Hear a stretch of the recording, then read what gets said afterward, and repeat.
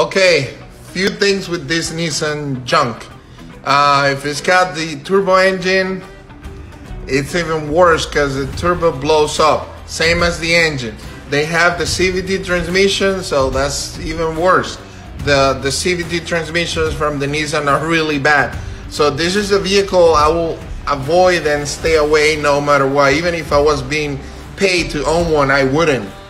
Go away, Nissan Juke.